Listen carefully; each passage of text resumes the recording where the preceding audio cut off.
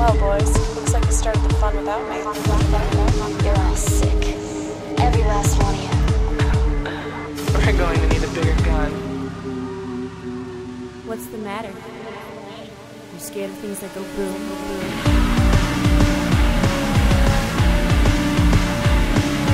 Give me one goddamn reason why I shouldn't blow your goddamn brains all over that goddamn wall. My name is Eric, and with me on Double Feature is Michael Kester. Oh, hi. Yeah, it's really nice to be here today. Michael Kester, we have a couple movies that are going to be on this show. We do. Now, let me tell you, it's hard to move away from horror films. It is. But we got a lot of them last time, and I think this time we're going to do, I don't know, let's call them science fiction films. Sure, yeah. I don't feel a lot different when I'm watching a science fiction film than a horror film. No, I don't either. Because normally especially science fiction in the 80s, is horrifying. Right? Yeah. Well, so we have the 1988 version of The Blob. We're doing a little kind of some of my favorite sci-fi, some of your favorite sci-fi. Yeah, that's more or less if I could claim rights, if I could plant my proverbial flag in The Blob, okay, what would you say your half of this feature is? I'm gonna have to say that my claim lands on Mars Attacks. Yeah, I didn't give you a lot of choices there. It's okay. I think that would have been the one I chose either way. Okay, right. So yeah, the 88 version of The Blob, not the earlier one. Right. And not the later one. The only version. Not the Rob Zombie version. The non-existent Rob Zombie version of The Blob. Right. Yeah, that's one of those things that just disappears into the ether eventually, right? No one will know that Rob Zombie was once slated to direct a remake of The Blob. We can all rest easy. Now, I've been keeping a secret from you as well. You keep a lot of secrets from me on the show. Sometimes I don't even know what films we're doing until you hit record. Well, it's funnier if I tell you on the show is the reason for that. But I just found this out a couple minutes ago. Okay. So I'm not going to pretend to have known all about this. This was another happy accident. This is a Cronenberg cinematographer double feature. Really? Yeah, it is. I'm not going to say much about that right now. We'll get into it as people are using the chapters and skipping the spoilers. Wow, okay. Use the chapters if you'd like to skip the spoilers.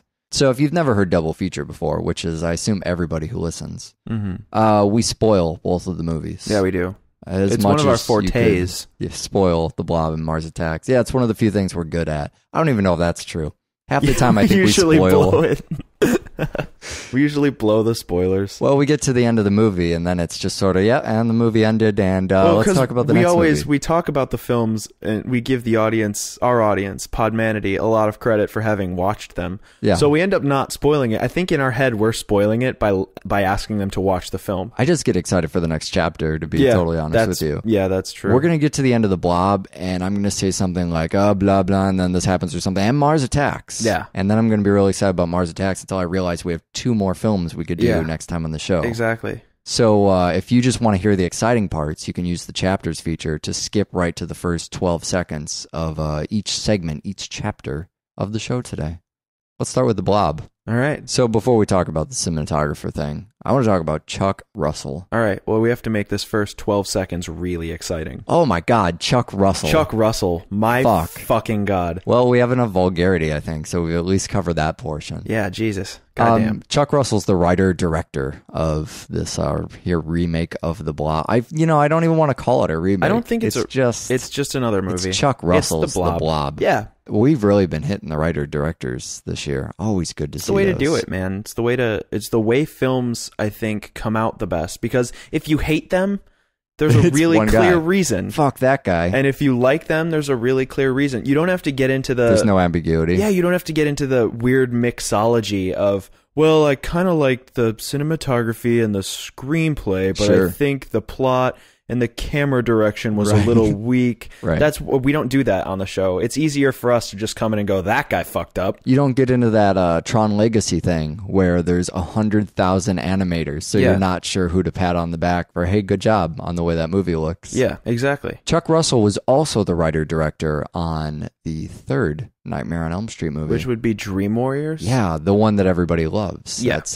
definitely, I think when you look back at the Nightmare films, the one everybody goes, I have an hour and a half to kill. I'm going to watch that one. Well, I think that's the second one. I think the first one you choose is the one where someone's blood gets splattered all over the ceiling. Sure. Followed by I Can Walk When I Was Once in a Wheelchair. Well, I would start with the first one and then somehow convince myself I have time for the rest of the franchise. They all have great graphics. Oh, Nightmare on Elm Street. I miss you terribly. Other films with great graphics include The Blob.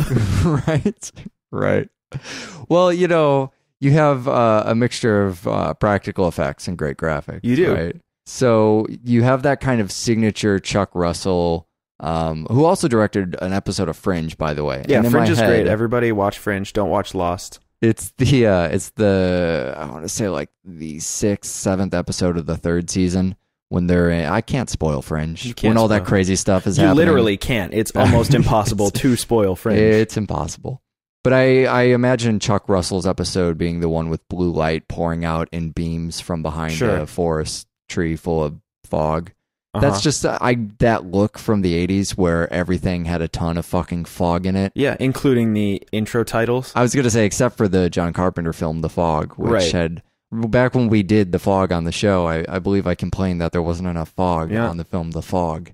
That's the kind of astute observations you get here on Double Feature. So this is why we have all new listenership every episode on the show. The cinematographer on this one is Mark Irwin. Mark Irwin. So Irwin did Scanners, Videodrome, The Fly. He did a lot of that earlier Cronenberg stuff.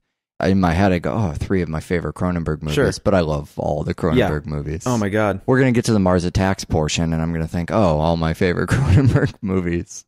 So let's completely switch topics then. I want to talk about wiping out on your bike in front of a homeless man. Oh, man. The single most humiliating thing really, I was just thinking that can happen to a person. It's really fucking embarrassing.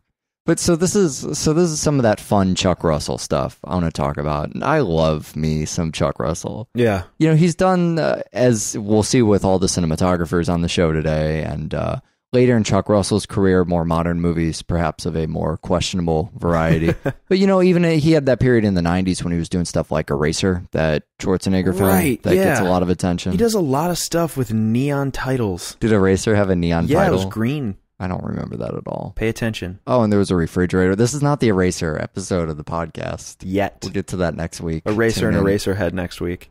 No, but what I was getting at is Chuck Russell juxtaposes this guy falling off his bike in front of a homeless man. Really, the only purpose of this, I think, is so that we feel terrible for this poor little rebel. Well, also, it's the beginning of the hamster jump. You need to set up your hamster jump for later on in the film. Yeah, that's true.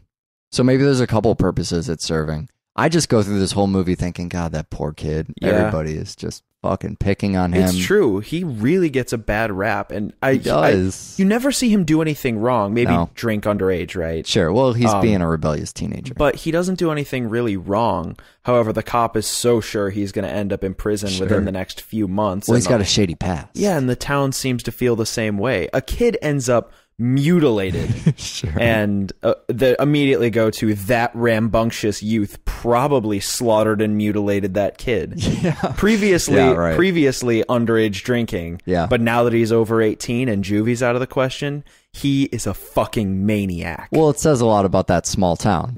It says a lot about running into the drugstore clerk in when you go to pick up your girlfriend for a date.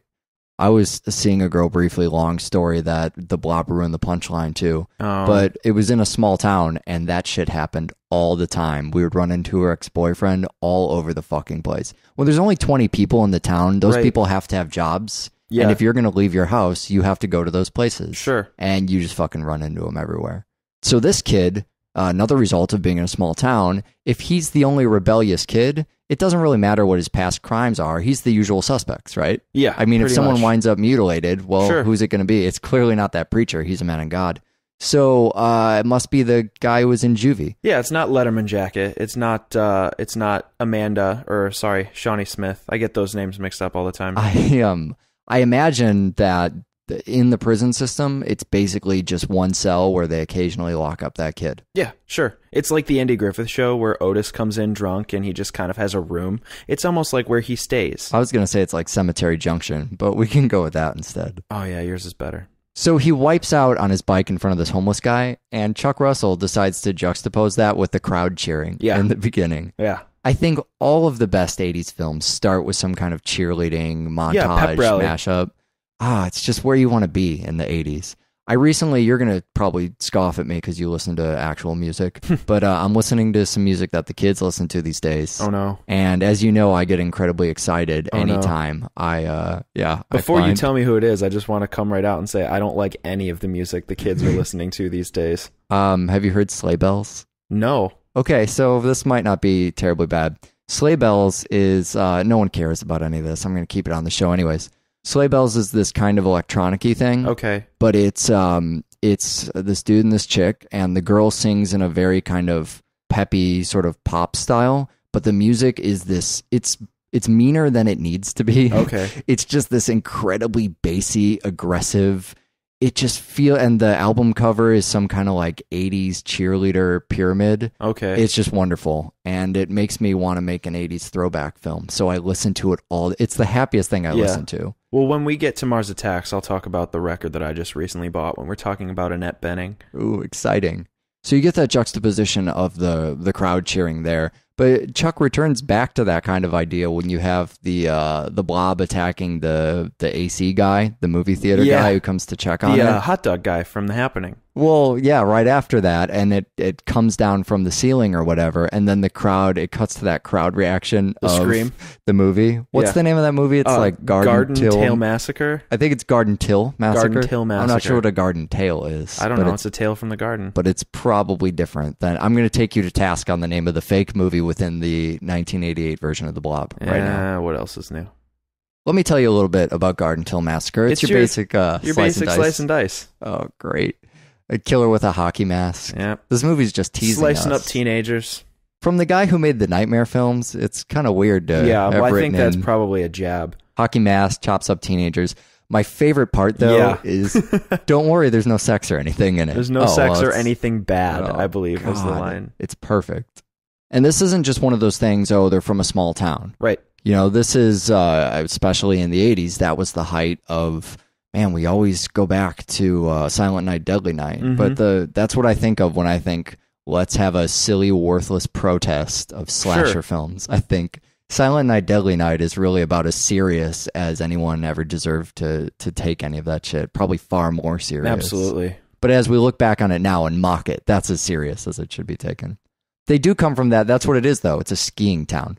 That's how you know this is Lumberton, right? It's a small town, and... The big busy season, the tourist season, is when it snows and people ski, I guess.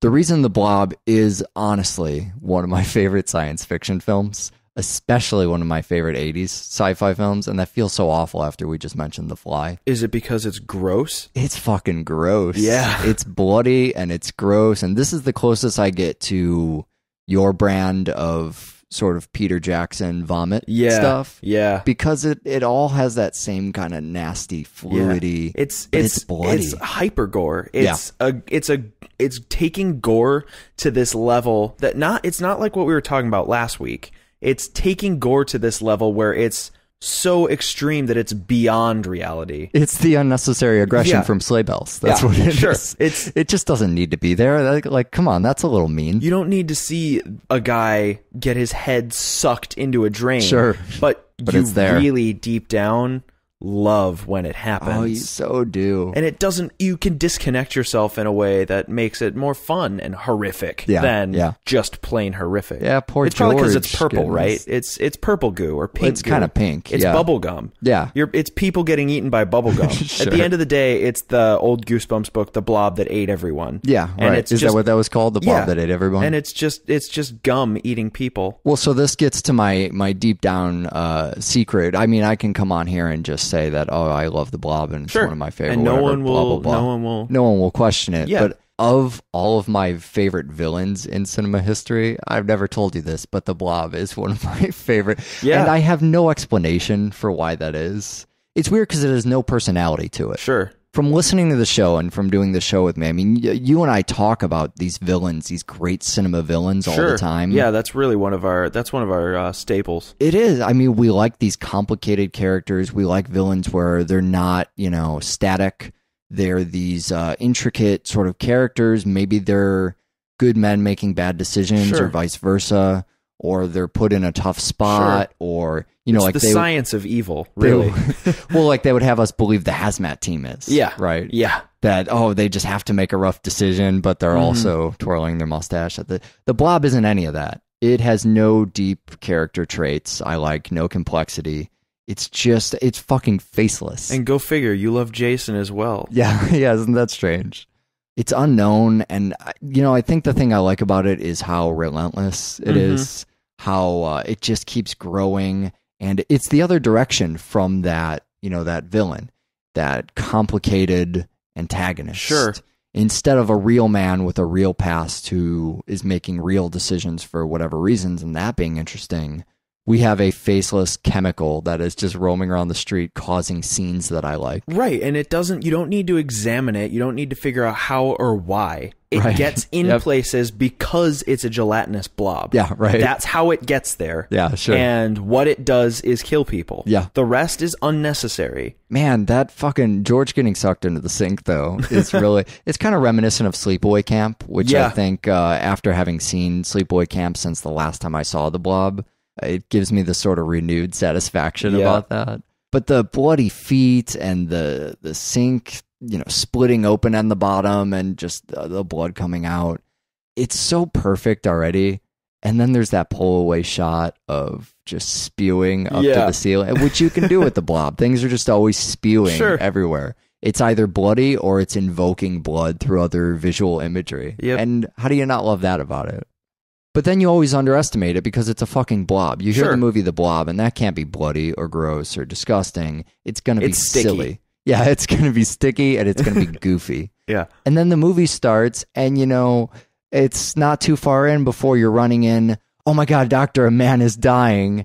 And that his fucking body is half melted, and you remember that the blob is fucking brutal. And immediately following that is one of the things that really makes the Blob as a film stand out to me. You have these three initial characters. Sure. You have Kevin Dillon, the actor from Entourage, who plays the outlaw, kind of the kid who you expect to just be looking out for himself, be a total dick He's the to loner, everyone. Right? Sure. Yeah. And then Shawnee Smith, who we talked about at length last week, and she's the goody two-shoes cheerleader, and then her boyfriend, who is the upstanding, heroic football player. The town loves him. He is clearly the protagonist. Sure. In 15 minutes, his face melts. I know. Well, his face melts, and it's awful. Yeah, it's and terrifying. you see this kid who you're expecting he's going to take charge. Yeah. He's going to be the hero of the town, and he dies. His arm gets ripped off. Oh, God, fucking arm. The thing is the melting, right? The arm melting off and the face melting and making that warped, scary Tarantino from Planet Terror face.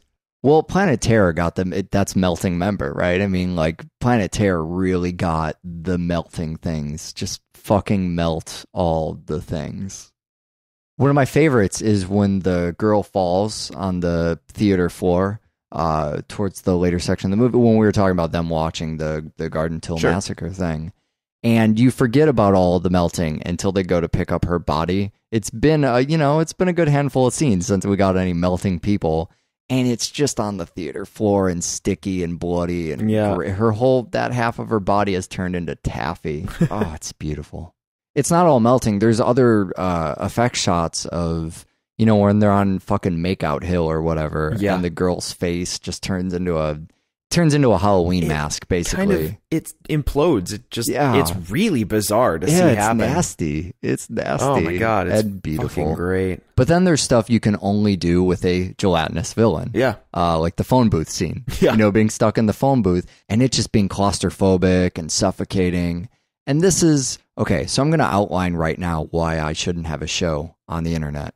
When you think infamous, horror scene with a phone booth, you think The Birds. That's what you're supposed to think. You're supposed to think, oh, the scary... I'm informing you because you also shouldn't have a show on the internet. Neither of us should be on the internet. I don't think The Birds. We're not even allowed to make YouTube comments at that. That's I think my go-to phone booth scene is The Matrix. You know what I mean? A scary... I know. Have you seen The Birds? I'm just explaining my part. I have, and it was stupid. Well, there's a bunch of birds attacking somebody. It's one of the Hitchcock movies we have not displayed on Double Feature. Huh. But people are going to think that's the classic horror moment. Sure. The birds and the booth and phone booth. The birds and the booth, right.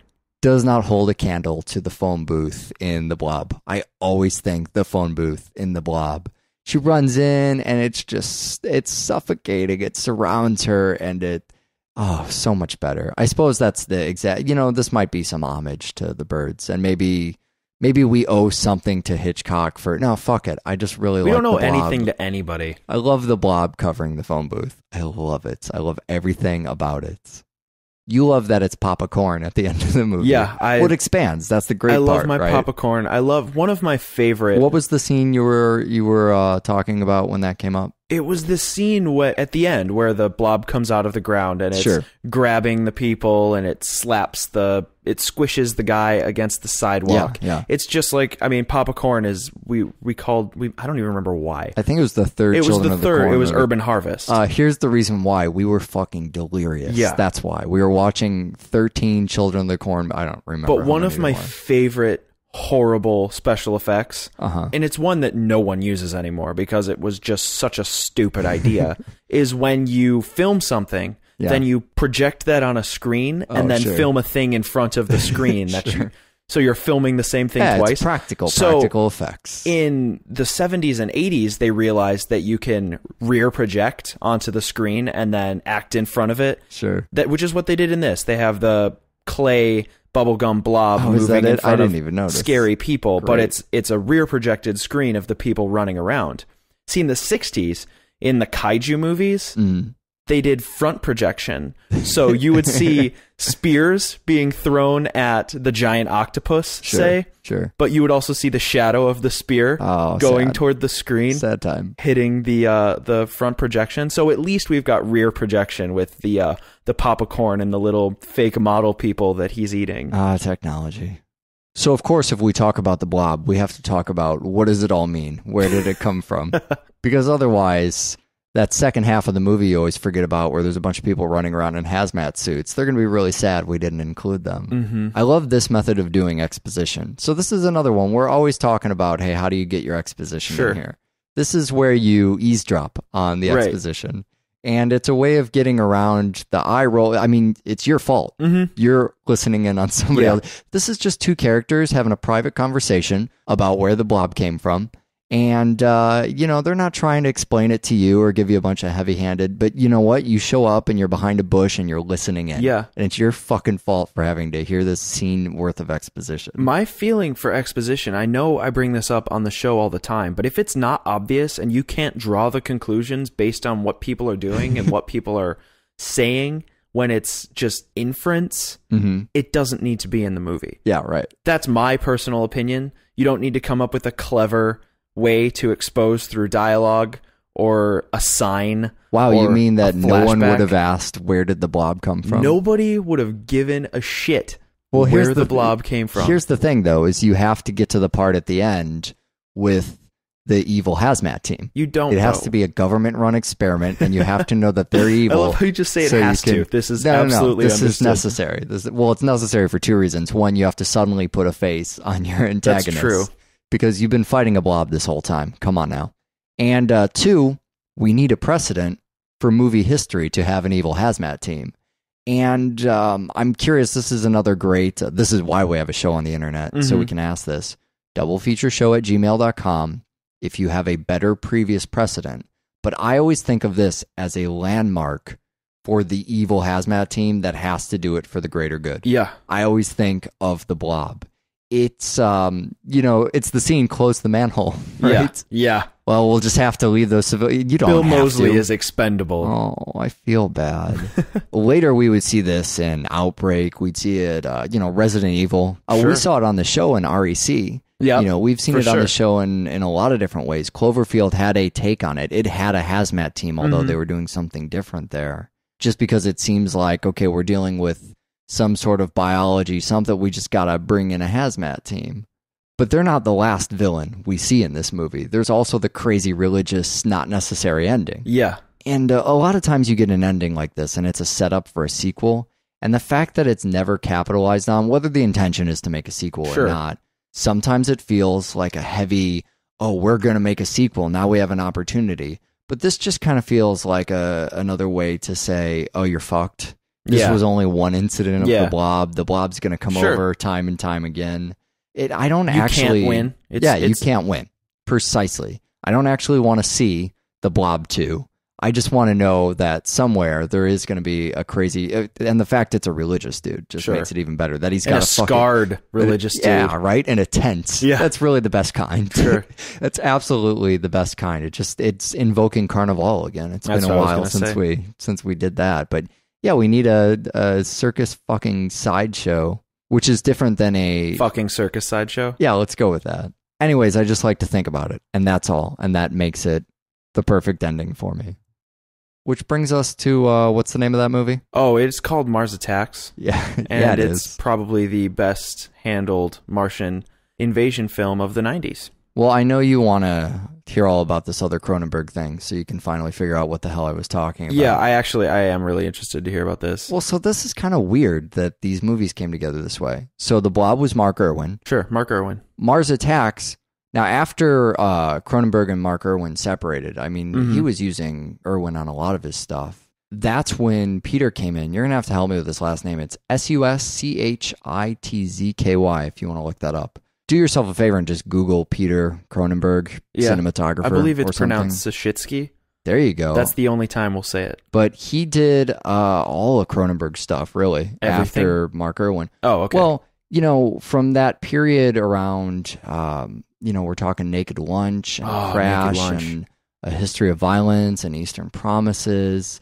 Yeah, so he's involved in a lot of that stuff, and you get to see his handiwork in Mars Attacks. Oh, These yeah. are both, we could also say, films that maybe the cinematographer doesn't want us to drag out. Yeah. But you know what? I don't even know if that's true, because again, if you look at the other I Need a Paycheck movie, that these cinematographers are strange like that. Maybe a reason we don't talk about them a lot on the show is their body of work is always so mixed. Yeah.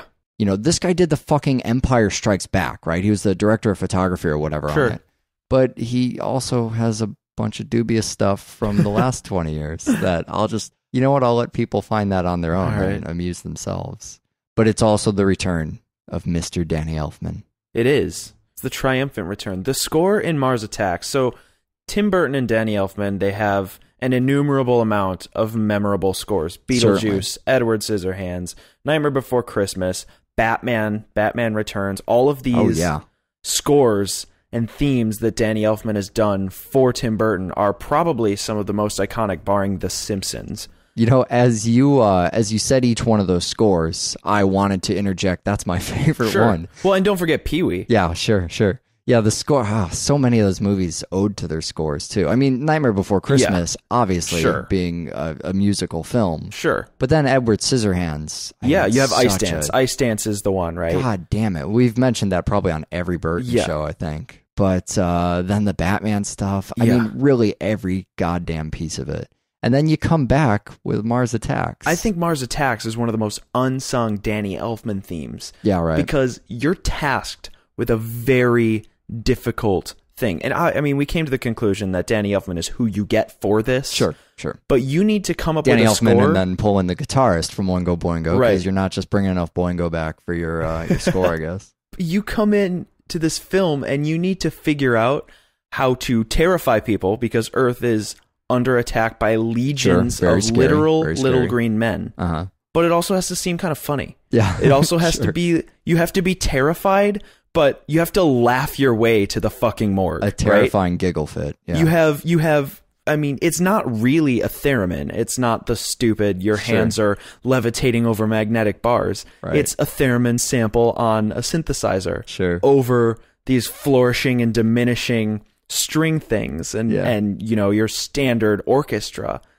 And it's so fucking cool to see it with these the vanguards of alien warships headed toward Earth. Yeah. Oh my god. And that's only following Flaming Cow Parade. Well, So- it's one of those things Elfman's great at.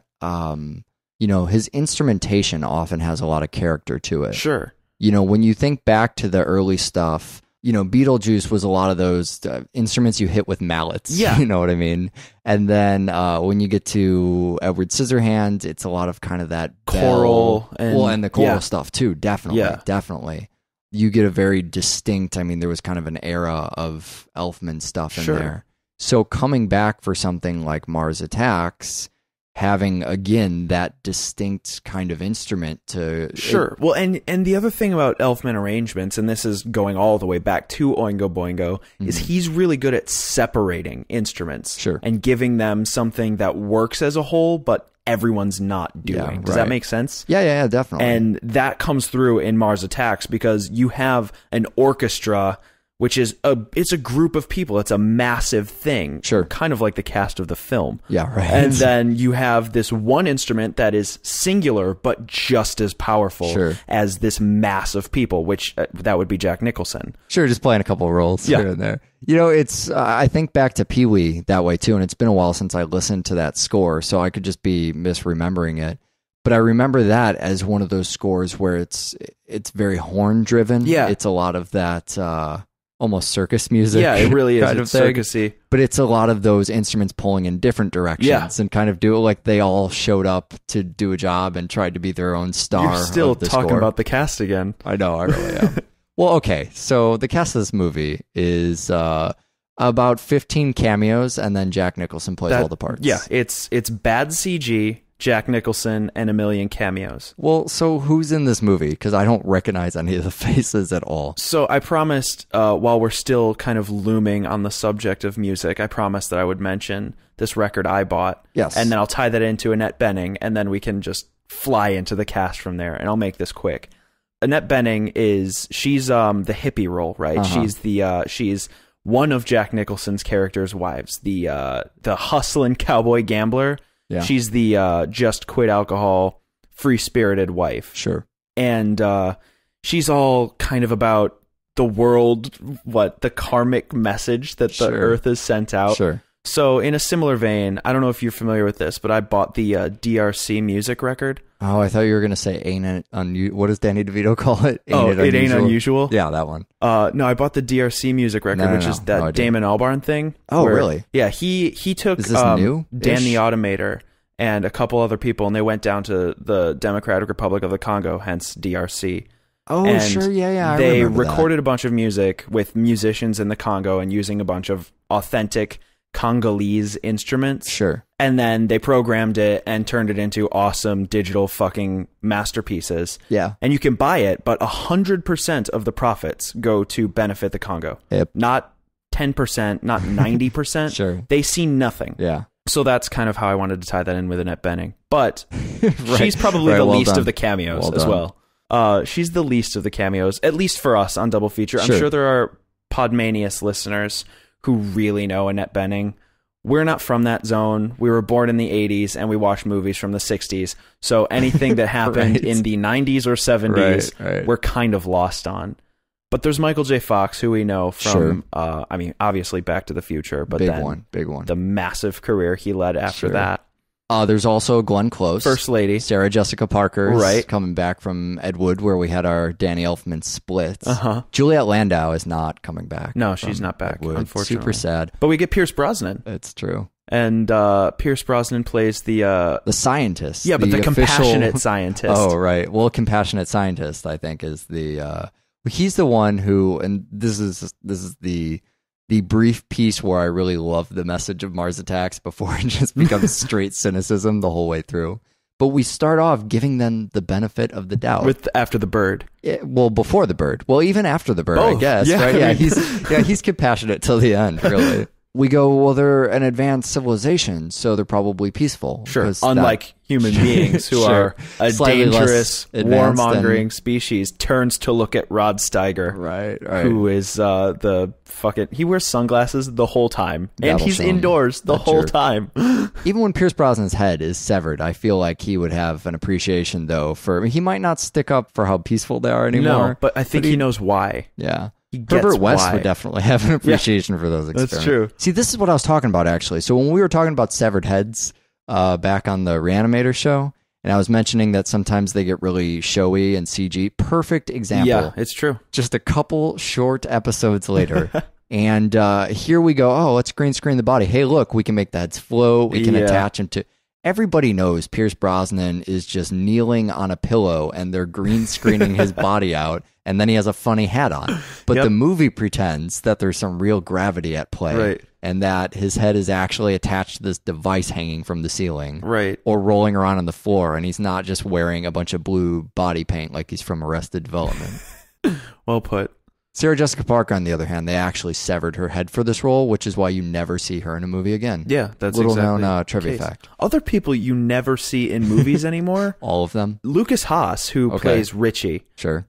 He's awesome in this movie. Mm-hmm. He's really good at this role. He was in Last Days, which that's really all we have to say. Last Days, interesting. But Lucas Haas has... Last Days, Schwarzenegger, Last Days? No, that's End of Days. Yeah, no. I was thinking Eraser. Yeah, no, I'm thinking Gus Van Sant, Last Days. Oh, yeah.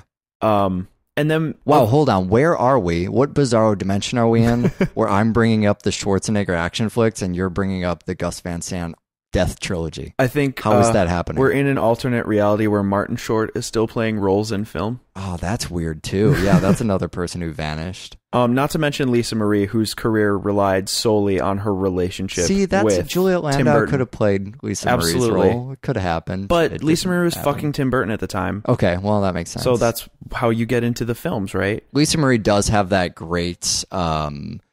she blends in with a lot of the art direction. Oh, yeah. That she is the cover art to this film. Marilyn Monroe. Occasionally there's a really inspired piece of kind of lighting and art design. I'm thinking of the one in particular where she's behind the fishbowl. Yeah. And, it's just that light on her face. And, of course, she just poses. Yeah. That's what she does, is she stands around and gives off that glare. And she's obviously the most made-up person in the whole film, because she's playing the hyper stylized humanoid. Right. She's their impression of a human being. Yeah, so she's playing the magazine pinup or the the 50s pop art. Well, and she has an arguably small cameo, but they get smaller. Yeah, right. Jack Black is in this movie. Sure. He has He's gonna go on and save the day, right? He's the kid from the Blob, right? He's the hero from the Blob. I don't think so. He just gets his ass kicked. He is very... but I think this is before people knew who the fuck Jack Black was. Well, so this is what I'm talking about, though. They totally set it up as, all right, here's this donut thing. This guy's going to come in, and he's going to be part of the army that saves the day or something. That doesn't happen at all. That does not happen at the slight. He's one of the first fucking casualties. Sure. I think he's one of the... He is the first... I was going to say main character. There are no main characters in this movie. His role is as big as the extras who are zapped. Christina Applegate also apparently in this film. Oh, yeah, briefly. That's true, too. Mostly her ass, but also sometimes her face. I don't think you see her face for more than a minute. But that scene where she's outside the Greyhound bus that shows up from nowhere and goes to nowhere. Yeah. What Greyhound bus picks someone up on the in a cornfield? Sorry, but as a person who made a trek back and forth to Toronto many a time in an awful Greyhound bus... You got to wait in an awful bus depot. You don't get to just hang out on the side of the road with your family. It's the same bus that only goes through the Children of the Corn 5 town once every 3 days. Sure. Same bus. All right. Well, maybe I wasn't using that line. That's probably what it was. Also, Danny DeVito has he's got a role, but it ain't unusual to see Danny here's DeVito what I want to in know. A Tim Burton film. Just really quick. If you had Danny DeVito at your disposal, wouldn't you have him do a cover of Ain't It Unusual? It ain't unusual. God, I keep fucking it up. It's not a question. Well, you can't fuck it up because it's not the title of the song, right? Yeah. As long as I get the title of the actual Tom Jones song wrong, I am correct. But you have the stage. You have Tom Jones on there. You have the backup singers. I would, for maybe my just own, during the credits, my own personal collection, I would have Danny DeVito. He'd do it. Yeah, he would. He probably did it. He probably did do it. I assume he tried to get Tim Burton to film it, and Burton probably wouldn't. They didn't have the time or budget. Yeah, budgetary constraints. We'll never see that.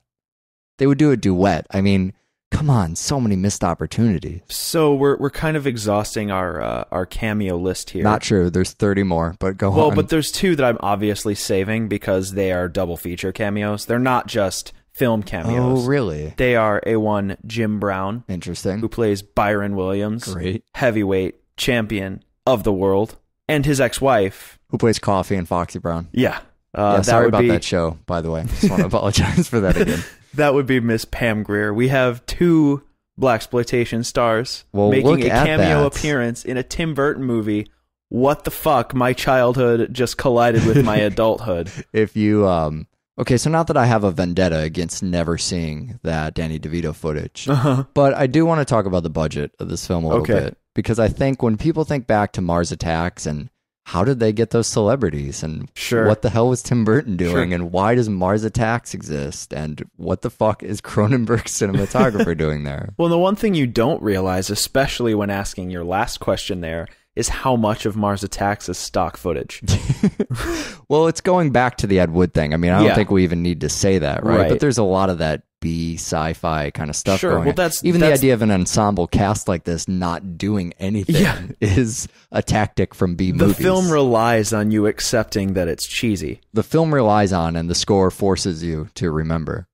Well, it's weird because I think they tried from a different angle to do the ambitious B-movie thing. Sure. And Warner just shit on their movie. Yeah. It's not that it's just, we're doing an Ed Wood throwback and that's why the movie is what it is. Because we've seen that. That's what Ed Wood was as well. It tried to bring a lot of those, Burton's idea there was, let's make a lot of these Ed Wood type scenes actually work in modern day. Sure. He didn't just decide to do the opposite here. I think he was still going for the same thing. Warner, on the other hand, thought perhaps it would be more fiscally responsible to do the opposite. So they write up the script, and this was Jonathan Gem's idea.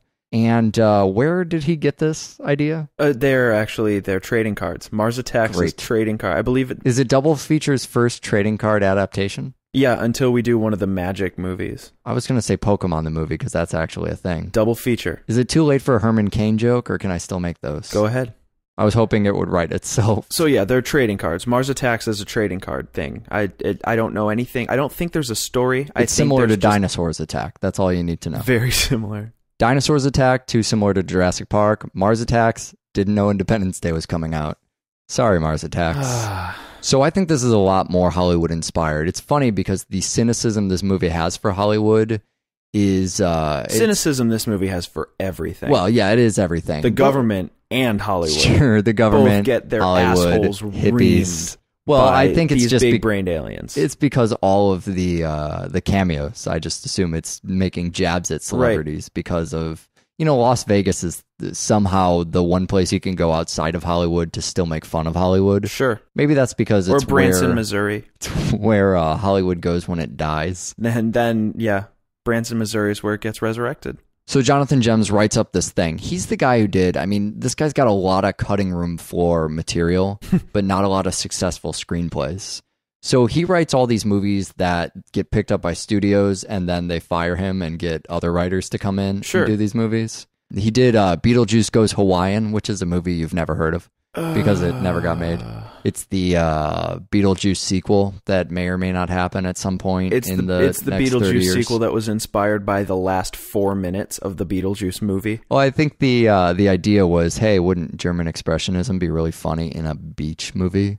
So Gems comes up with this idea, and it's his baby, and the studio goes, great, let's fire you and bring in the writers from Ed Wood, because that's a good idea. And eventually Gems got back on and wrote the final screenplay and a novelization and all this stuff. Burton's not credited, but I seem to remember him, maybe he wasn't taking the credit himself, but I think Gems was really talking him up as having written a lot of the stuff that's in here too. So they start out with this projection, they write up a screenplay, and the studio looks at it and goes, oh yeah, that's a $250 million movie. We'll give you $60 million. Yeah. What can you do with that? So, of course, the first thing to go is the stop motion animation. Yeah, they just throw that out. Which, I mean, Henry Selick was busy anyways, right? He's doing James and the Giant Peach at the time. And after that whole awkward Tim Burton, Danny Elfman Nightmare Before Christmas thing, it might not be a good idea to pull the bad Selick memories back in. But maybe it would have been a big party. And all that could have been, we'll never know. I'm trying to imagine. This movie's hard enough to imagine in its present form with the CGI. So it's hard to imagine stop motion. If it weren't filmed and out for public consumption, I wouldn't believe that it existed. Well, it's a weird kind of... Usually CG looks passable. Most people... You and I bitch about it, but most people accept it. Yeah. And in the years past, I was going to say the years past its prime, but it never really has a prime. It just ages poorly very rapidly. This CG started so poorly that it aged like a cartoon does. Yeah. Where you watch it now, And you can't possibly think they ever thought this would integrate with reality. Right. Yeah. It was always Who Framed Roger Rabbit. Sure. But it probably wasn't. I mean, I remember seeing this movie in a theater. It came out, and I don't Tim Burton wasn't standing there going, hey, you're supposed to believe there's aliens interacting with people. But they do it in such a way where I could see where they would have tried to, and it's the type of thing they might have gone stop motion for a little more realism. Mm-hmm. Burton always wanted it to be outlandish and ridiculous, but I think you're supposed to believe that they're actually there. Yeah. And it's very painted on cartoon. Yep. I remember when I first saw it, I don't think I even realized it was CG, but I was too fucking scared Sure. when I saw it the first time. Well, they're skull faces. They have skull faces with big brains, and they're mean. And I just couldn't get my head around why they were so fucking evil. Well, and I love the idea, too, that what if aliens appear and they're just not marketable? Yeah. What if they're just too, everybody sees the aliens for the first time. They're all excited. Ooh, Martians. They flip on their TV, and exhaustively, humankind all goes, oh, they look like that. Yeah. It's the audience's response. Sure. They showed up for Independence Day and they thought, oh, this isn't a Ridley Scott film. Yeah. Which is also what audiences who showed up to Independence Day thought, Sure. But maybe in a slightly different way. There's just no realism, and they look terrible. They have skulls, and they look very mean. They're silly. And they bark. They have the bark. backwards quack. They have a weird Germanic language. Well, of course. They sound angry no matter what they're saying. I love that about them. Yeah, right. I love that Are you saying all Germans sound angry no matter what they're saying? Yeah, I am saying that. Yeah, German probably isn't what linguists would consider one of the romantic languages. Not quite. Nor Martian, so it's obviously very abrasive from the get-go, and then, we just start laser zapping people. Blow up Congress. A left and a right. Before we get out of here, I wanted to ask you about something. Okay. Now, you don't do a lot of acting yourself. I don't do. You do a lot of guitaring. I do a lot of guitaring. I don't do any acting myself. I know nothing about it. But between the two of us right now, you would be the acting champion, I think. Yeah. Sure. You did a monologue one time. I did. I did one audition in my entire life. Now, if I remember correctly, that is the monologue. It's a Jack Nicholson monologue. Yeah. From Mars Attacks. It was, in fact. Yes. It's awesome. It's the presidential monologue when he's talking to the alien ambassador, and he does the shed a tear. Monologue. Right. Excellent. The why can't we all just get along? Right. Monologue. And that was the only. I didn't get the part, by the way. Oh, well, turns that's out good. what I didn't know is that you're not supposed to do monologues that you see in films because you're supposed to read them and make them your own. Oh, but fuck instead, that. I just kind of used a lot of what Jack Nicholson did. Sure. And because I thought it was brilliant. You should have gone for his presidential monologue from the TV. Batman? Oh, sorry. Yeah, from Batman. I wish they would have just reused that. So here's what I'd like, because this doesn't exist on the internet. Some sort of side-by-side or shot-for-shot or YouTube mashup comparison of the presidential address from Mars Attacks on the TV with the Joker address on TV, because I always want to say it's reused, it's the same thing, or it's calling back to it, or it's a joke. I can't find it anywhere side by side. And well, it's because there's other Batman movies that have clouded the search engine optimization. It's true. It's absolutely true. That's precisely what's happened. So somebody find that, we'll put it on our website, and then you can Google it and it'll show up. Wow. It would be really funny if it were it's not just reused because it's specific to the movie. But it would be really funny if they save budget by just pulling that scene out of Batman and planting it in here, which is basically what they ended up doing anyways. My name is Eric. I'm here with Michael, and you've reached the end of Double Feature. This is the best 12 seconds of this chapter, by the way. At least the end of it doesn't get better than this episode of Double Feature. We have a website and an email address, doublefeatureshow.com, doublefeatureshow@gmail.com. a Facebook, and you can go on iTunes and leave us a review. We're basically on the fucking internet. So we're doing 2 more movies next time. Yeah, we're going to do a pair of documentaries that have questionable integrity. Okay. The Last Exorcism and Exit Through the Gift Shop. Oh, good. Back to horror. Glad we got that one week. Yeah, Exit's really scary. So watch more fucking film. And goodbye.